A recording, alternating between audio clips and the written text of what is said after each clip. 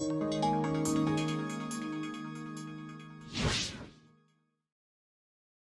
is my grandfather, Grandfather. Sir Geoffrey. We're not quite sure where this was taken. I know when he came to Wuhan, they visited the university.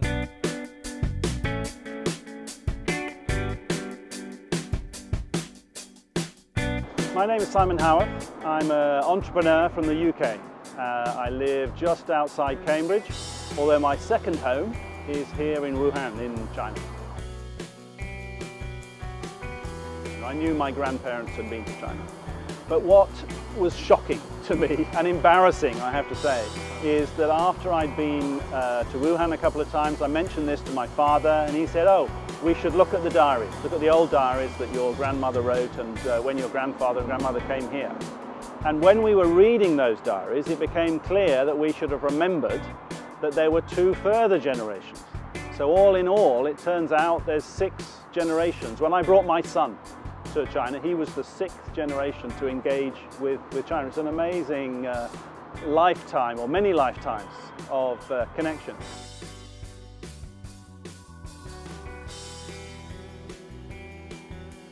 So my great-great-grandfather set up a business trading silk and engaged with China, and he decided that he should send his eldest son to China for 2 years of work experience.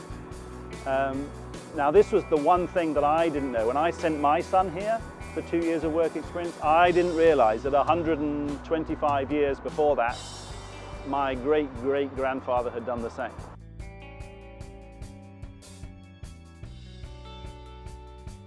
Now, if you know about the One Belt, One Road initiative, you'll know that the UK is the destination of that belt. We are the point that you get to if you continue down there. But, you know, for me, it's quite interesting to see, because from my family's point of view, they were involved in the original road with the Silk Road. So they were involved trading between Jiangsu and Manchester in the road. So it's another echo for me.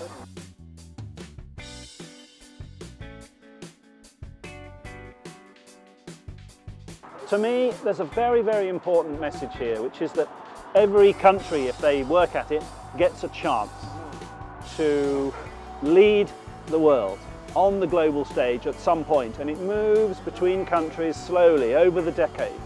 And Britain has had a great turn to do that with the Industrial Revolution and the times that we've had. But the absolute position now is, I believe it's China's turn to take that lead on the world stage.